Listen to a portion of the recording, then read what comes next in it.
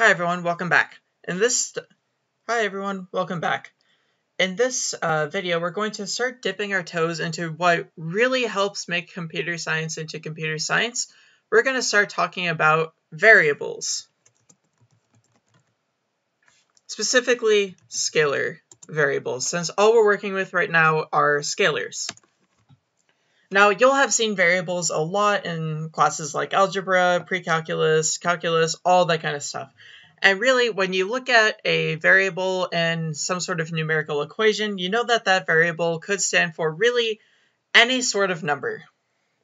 And when you do algebra or calculus or whatever you want on equations with variables in them, you know that those equations are guaranteed to work no matter what the actual value of those variables actually are. And in computer science, we actually do something similar to that. So we actually define variables that don't necessarily have a value yet, and then we start doing operations with those variables, and then later on we'll pass variables through as sort of like a input to a function call kind of way. And through that, we will then give those variables meaning through some sort of value, and then we can get an actual output to our function. But that's a little bit in the future. Right now, we're just going to start playing with variables a little bit and see kind of where that takes us. So in order to define a variable in MATLAB, what you can do is you can type out the variable name. I'll just start with x. You type the equal sign, and then you type out whatever you want x to be equal to. So in this case, I will start with 17. We have here that x is now equal 17. That's the output of typing x equals 17. And in the workspace, we can see that the value x has is equal to 17.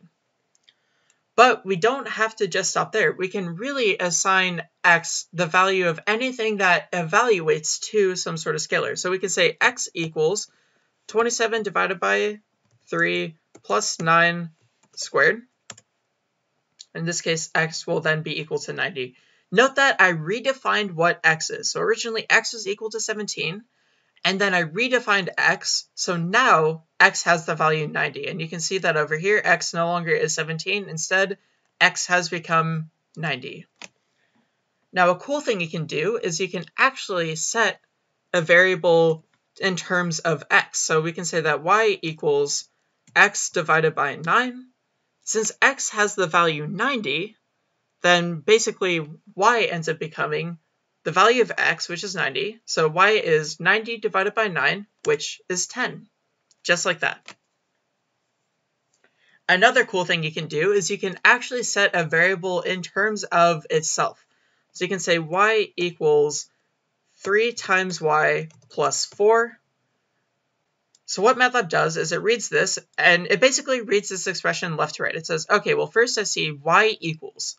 So what I'm going to do is I'm going to evaluate everything after the equal sign, and as soon as I get some scalar value, I will put that value into y. So now it says, okay, well, let's look at 3 times y plus 4. Well, PEDMAS, I gotta look at 3 times y first. I'll say, okay, well, I have 3 times y. I gotta substitute in the value for y. So this becomes 3 times 10. And then it evaluates to 30. 30 plus 4 is 34. So finally, MATLAB says, okay, well, now I have y equals something that equals 34, so I will put 34 into y. And just like that, we have 34 in y, just like we predicted it would be. Here's the thing though, whenever you're trying to use variables in any way, you always have to use variables that have been previously defined. So it's totally okay for me to say, hey, what is x squared minus 9? And it will give us the answer of x squared minus 9. But if I try to say, okay, well, now what is z divided by 3? Now that's a problem. See, I want to go back to the point that I made before, that computers are dumb. So what you're saying is, you're telling the computer, hey, tell me what z divided by 3 is. And the computer says, well, you haven't told me what z is, so I can't do anything.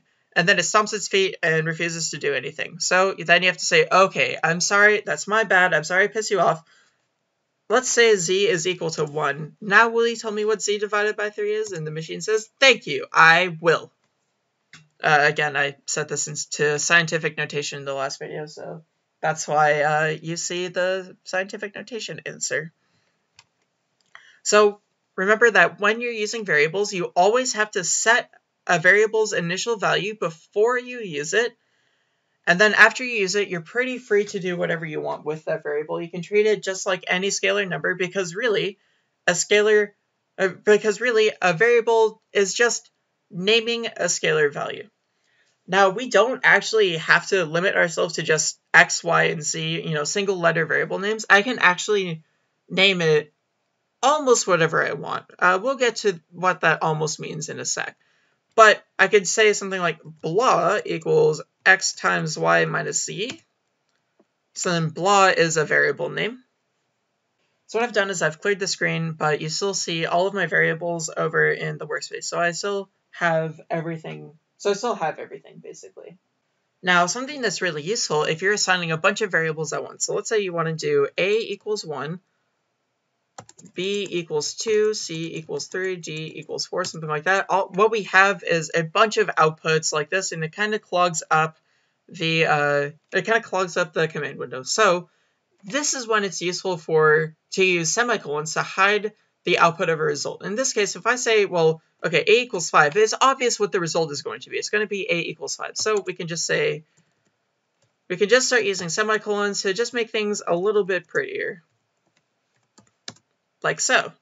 All of a sudden, we have updated what A, B, C, and D are, but we haven't clogged up our command window with a bunch of useless stuff that we already know, which is super nice. So when we're working with variables, it's somewhat lenient with what we're allowed to call our variables. As you can see on the workspace area, I've named a whole bunch of different variables, except for ants. That one was actually named by MATLAB, and we'll get into what ants is in a little bit. But it's pretty loose with what it names your variables, but it doesn't let you just name them everything. So here are the basic rules for naming variables. The variables must start with a letter. So that's actually something that helps MATLAB run a little bit faster. If it sees some term that starts with a number like this, then it can assume, okay, well, this is a number. And then if you say 2A or something like that, MATLAB's going to get mad because it says, hey, this thing started with a number, so I assumed it was a number. But then all of a sudden you put some weird stuff in there, so I feel like you've tricked me, and I'm going to get mad and stomp my feet and not do anything. MATLAB is kind of like that sometimes. And that's actually a rule that is kind of common in a lot of computer science languages, is that you have to start your variable names with a letter. So another thing about MATLAB variables is that they must be up to 63 characters long. They can only contain letters, digits, and an underscore. So you can't do anything like test blah equals 3 or anything like that. Then it has a hard time with that. You can't also do anything like dashes, because blah test is going to be taken to mean blah minus test. So blah minus test is going to have a problem. Even if I did blah dash test, it's still going to think I'm saying blah minus test. So that's a problem there. And then it cannot contain punctuation characters. So that's kind of an extension of rule 3, but you can't do anything like blah comma test. You can't do anything, because then it thinks that, okay, well, they want me to print out blah first and then test. Can't do blah dot test. This is a problem for reasons that we will talk about later when we first start talking about dot indexing and all kind of stuff. Also, something to note is that you shouldn't use the name of a function or a variable that already exists. So for example, I can't say ants equals 3. I mean, I can. I've clearly done it over there. And that's a bad thing, because we're overwriting a variable that MATLAB uses for its own little nefarious deeds. So we shouldn't be using ants like this.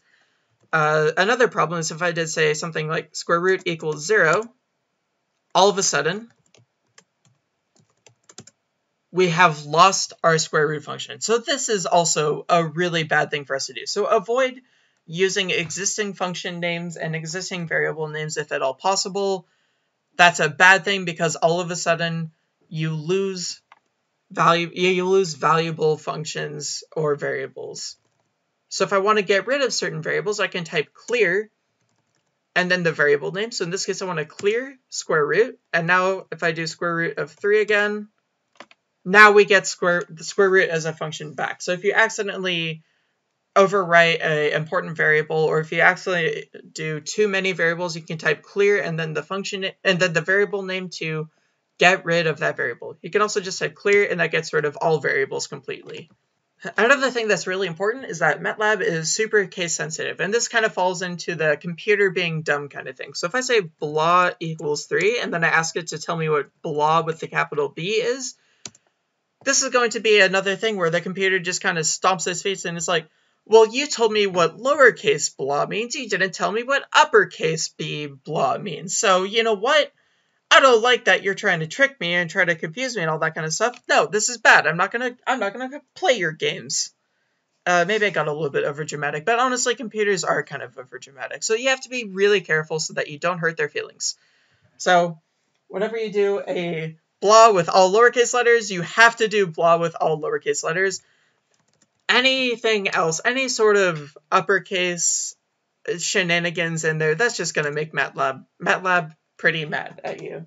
Basically, if any of you are familiar with SpongeBob, you want to treat it sort of like that old man with glass bones and paper skin. One wrong move and everything is just going to go to hell.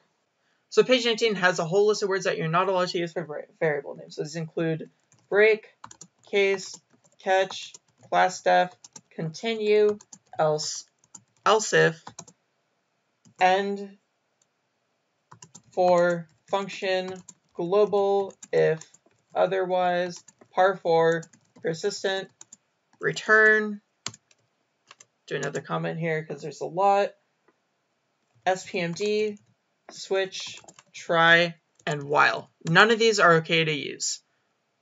And we'll get into what all of these mean. We'll basically use all of these, I believe, before the end of the class, so just all you need to know right now is don't name any variable names this, otherwise things may go bad. There are also a number of predefined variables in MATLAB that technically you can overwrite, but you really shouldn't overwrite because they have a lot of helpful functionality. So we've talked about ants before. Ants gives the answer to the last evaluated function. There's pi, which is pi. And then we have something called EPS, which stands for epsilon. And this is basically the smallest possible difference between two numbers in MATLAB. So in this case, it's 2.22 times 10 to the negative 16. Now, in real life, we know that there's an infinite number of numbers between any two numbers that we try to get. So really, there is no smallest possible number between any two numbers. But when we're working with MATLAB, we're actually working on a computer, and a computer is only able to actually work with a finite number of numbers. So at some point, you're going to have a smallest difference between any two consecutive numbers, because if we tried to get any smaller, the computer would start to probably smoke and throw sparks everywhere or something like that.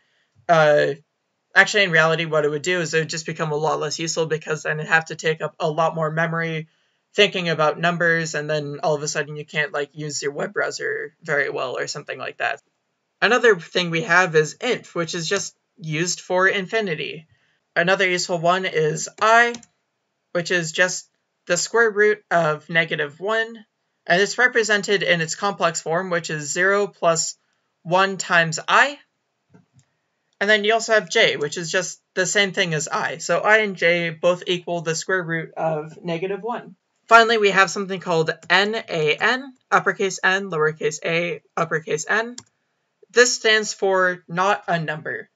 So this is really useful when you try to divide something by 0. So if you do 8 divided by 0, surprisingly enough, MATLAB actually does infinity, which I was not aware of before I made this example. So, I look like a fool, but that's okay. We all learn new things every day.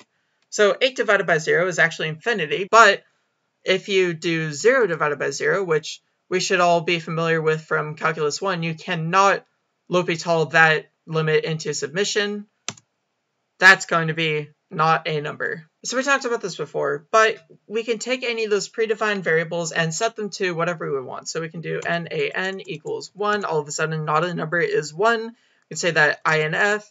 We can say that INF equals 3. Hey, infinity is now 3. and so on and so on. It's not wise to do that. Sometimes we actually do end up doing that, though. For example, we'll redefine I and j a lot just because of some traditions in computer science. We'll talk about that more when we get to something called for loops, but don't worry about that right now. For the moment, just don't name any of those predefined variables or any of the off-limits words that I mentioned before. Just don't name any of your variables that, and MATLAB's going to be totally fine. You and MATLAB will be the best of friends if you just respect its predefined variables and special words. Alright, so I mentioned this earlier, but there's a few really useful commands for variable management. You could do something like clear, so I can do clear ants, or I can do clear blah nan. And what clear does is it just gets rid of all of the values of those variables before. So if I do something like x equals 4, I can do x plus 6 and get an answer from that. But if I do clear x, all of a sudden x's value is erased. And if I do x plus 6 again, MATLAB says, oh, hey, you just cleared that variable, so I have completely wiped it from my memory. I don't know what you mean when you talk about x, so you better redefine that. So another useful command is who, which lists out all of the variables that have been defined, but it doesn't give their values. And if I instead say whose, this actually gives the variable along with a lot of other information that we haven't really talked about yet. We will get into that a little bit more later. But basically what this size is 1 by 1 means is that it's a scalar. Those of you who are already familiar with matrices, we're just considering scalars a 1 by 1 matrix. So take that how you will. Bytes has to do with the amount of memory in the computer it's taking to store those variables. And then the class being double, it basically means that A, B, and C they might have numbers with decimal points in them. Basically, you can think of a double as just, oh, well, this is a scalar. So now what I want to talk about here is just something that will hopefully improve the usability of MATLAB a little bit for you all. So what I have here is a whole bunch of commands that I was running, but then let's say, oh, well, I typed in a equals 29, I meant to type in a equals 28. The problem is if I then change, okay, well, let's say a equals 28, Unfortunately, if I want to update the rest of the code in order to make it make sense with a being 28 instead of 29, what I actually have to do is I have to rerun all of these commands. Because just because I change a equals 28 down there, that doesn't mean that everything else will change. So if I type in what C is right now, it's still going to equal the exact same thing as it was before. So what I would have to do in order to make everything update is I'd have to say b equals 36, c equals a squared plus b squared, c equals s squared t of c, and so on. And finally, I have the updated value of c. And honestly, that's just a pain. That seems to be pretty universally true with computer science majors, and it's that we're kind of lazy.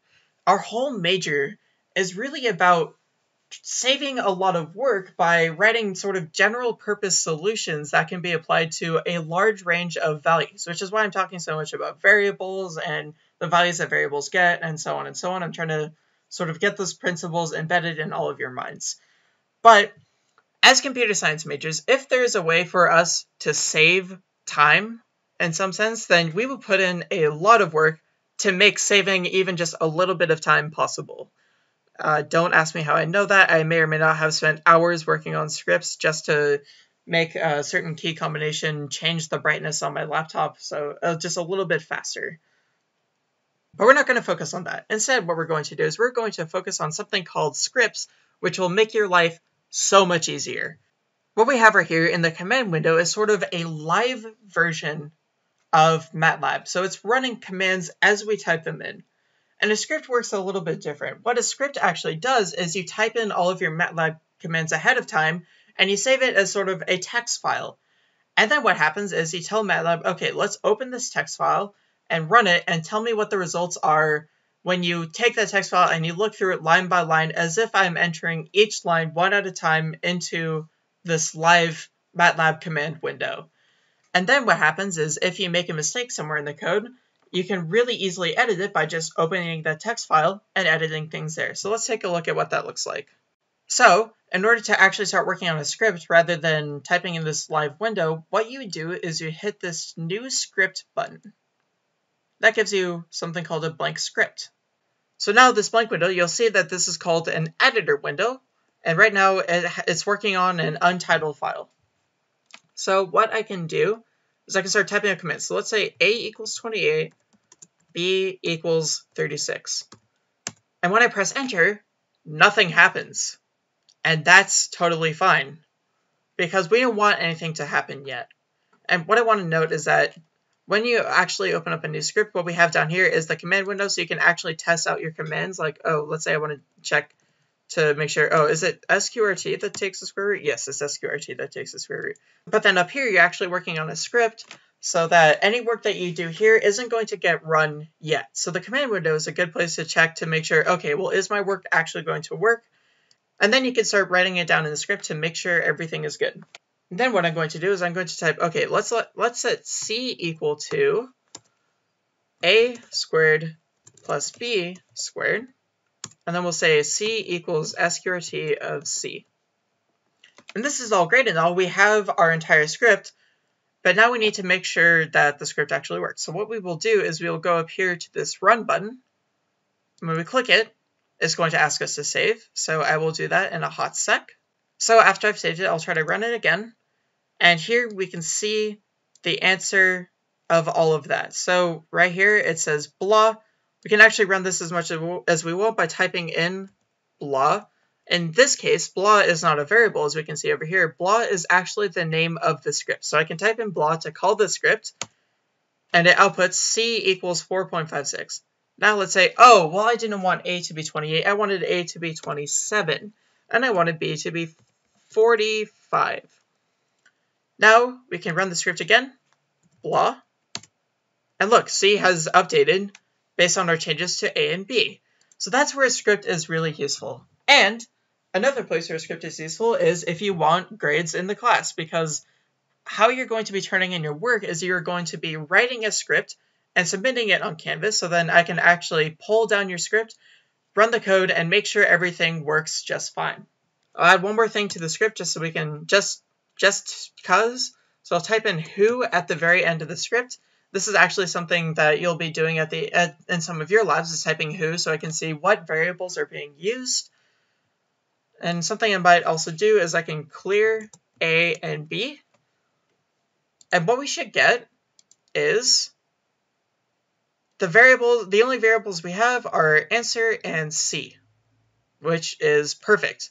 So we've printed out C, and we've printed a list of all variables.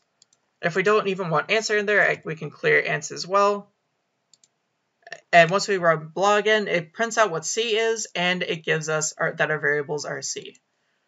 And then, just because I can, I'm going to unhide the outputs for A and B, just to show that running a script will still print all output just like we would expect it to if we ran it in the command line. So something that you might come across if you're saving a file for the first time and you try to run it is that MATLAB might throw an error that says something about, oh, well, this file is outside of the current folder. For my MATLAB, the current folder defaults to System32, which is not a fun place for the current folder to be. And I put this file in my documents folder, like here. So MATLAB is saying, okay, well, you saved this file in your documents, in this whole file structure there, but the current folder, the current working directory that we're working in is System32. Do you want to change it? And in that case, if MATLAB gets mad at you about that, because MATLAB, it gets mad at you about a lot of things. If we've learned anything in the last two videos, MATLAB just likes to get mad at you for not following its strict rules. But if you see some kind of error, or it's yelling about you're not working in the current folder, just hit change folder, and everything should be good to go. And if you want an example of what that error looks like, you can access page 23 in the textbook, and that will give you the tools you need to navigate through that. All right, so I will leave you to look through sections 1.9 and 1.10 through the textbook by yourselves. It would be useful to work through some of those examples, and we might take a few of those examples to look through in class on Thursday the 9th. So in the meantime, I what I want you to do is play with some of those examples from sections 1.9 and 1.10. Really familiarize yourself with MATLAB. Like I said in the introduction video, you should be spending at least a little bit of time practicing code every day. It's sort of like learning a language or really learning any new skill where you want to practice at least a little bit every day. Even if you're only spending maybe 15 minutes a day practicing MATLAB code, at least write some code every day. And that's really going to be the key to helping you remember all of the MATLAB stuff we're doing, because honestly, this whole quarter is just going to be throwing a whole bunch of code at a wall and hoping enough of it sticks that you can pass the class. So definitely, in order to improve, I guess, the stickiness of that wall, I don't like this metaphor anymore, but really just in order to increase your chances of remembering enough MATLAB to get a good grade in the class, please practice every day. And definitely I will help with that practice by, in class, we'll go over some problems together just to make sure everyone's on the same page.